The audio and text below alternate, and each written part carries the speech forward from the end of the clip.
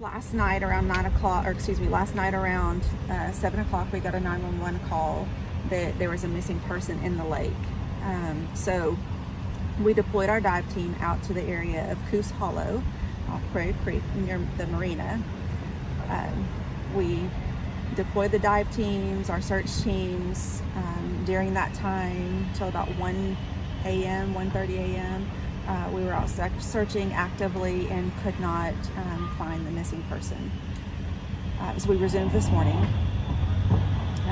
Since then, we're covering about a 200-acre area in that area of that Coos Hollow. We still have not located the individual that we were looking for, and the name is Myra Hilaro.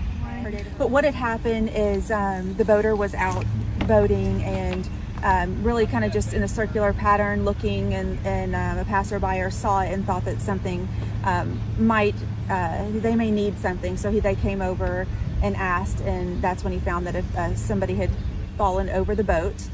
An image off the bottom. So like I said, we haven't broke up, so we're currently searching different grids, working from the shoreline all the way out to the middle of the channel. It gets up to over 100 foot out there in the middle, so it's kind of hard to see images, and there's a lot of trees. The further east you go, there's more trees and stuff in the water. The further west you go, back towards Prairie Creek, the bottom's pretty clean.